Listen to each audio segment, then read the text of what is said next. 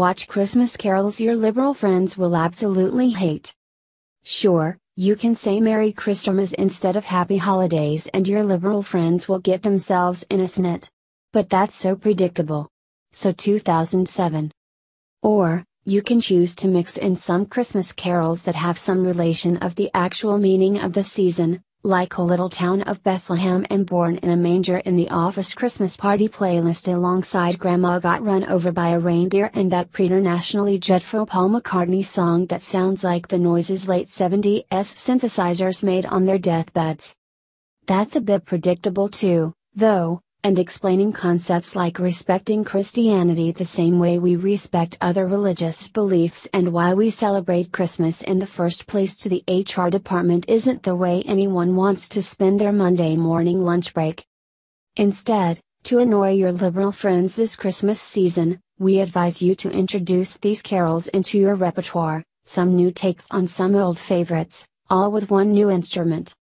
In case you're wondering about the percussion here, the folks over at Outrehub say that the trumpeter starts with a Glock 19 Gen 2 before switching to a Walther P22. Better acoustics, I say. Perhaps guns are your thing but Let It Snow isn't. Fun trivia fact. The actual title of the song is Let It Snow. Let It Snow.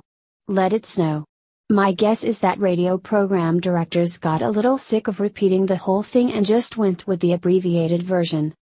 More fun trivia, well, not as fun. Rudolph, the red-nosed reindeer is actually the brainchild of an ad man who used writing the song to get through the tragedy of losing his wife to cancer.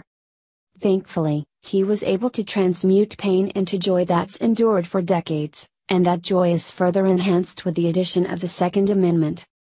Oh, and probably more pertinent trivia, the guy behind these videos is Charlie Cook, who is awesome and whose firearm-centric YouTube channel, which doesn't consist entirely of Christmas carols and definitely doesn't consist of a cover of McCartney's Wonderful Christmas Time that uses a Weatherby Vanguard compact to try to make it listenable, is here.